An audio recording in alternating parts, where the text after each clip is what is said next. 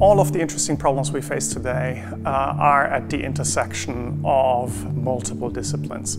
We need students who can focus outside of North America, UK, EU, the usual global north discourse that we usually pick up at university very well. And this could be like from migration, from climate change, to histories of also different, not only European countries, but also countries in the global south, just to understand what are the kind of histories that enabled all these world changes to take place. Because what happens in a different country, for example, in the global south, affects other countries in the global north as well. We have a very diverse community. And all the classes are interdisciplinary, which basically means that we look at world problems from different angles, which to me is very important, because in such a complex world as we live in now, it's impossible to look at complex problems from only one side.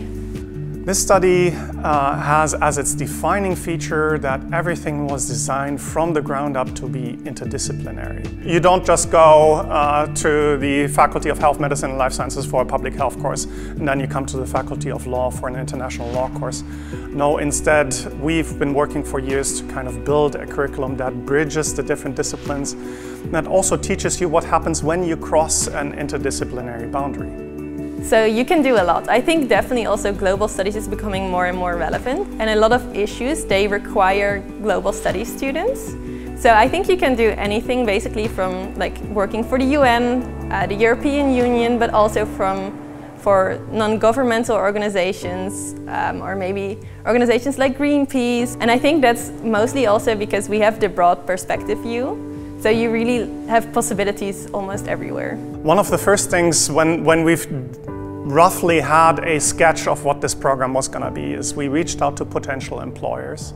We've got a lot of enthusiastic letters of support, among others from two Dutch national ministries, from Amnesty International, from employers associations in the business world saying, indeed, we do need more people who have strong interdisciplinary skills and who can bridge the Netherlands with emerging markets in Africa, Latin America, and Asia.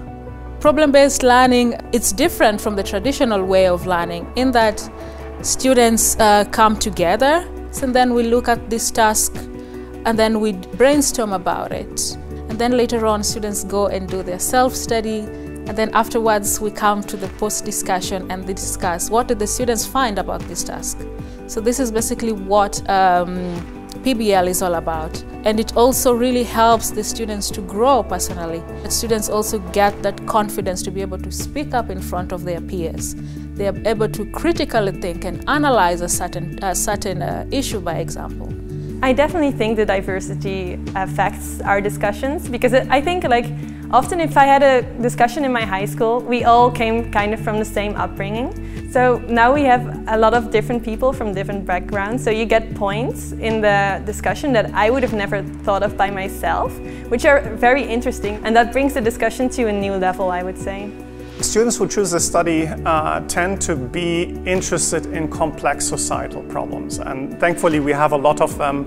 So usually their motivation is, I would like to make a positive contribution to society, I would like to have my voice heard, and I'm now looking for the skills to pursue a career in this and to dedicate my life to something. The goal of the study is to make a contribution to solving complex problems.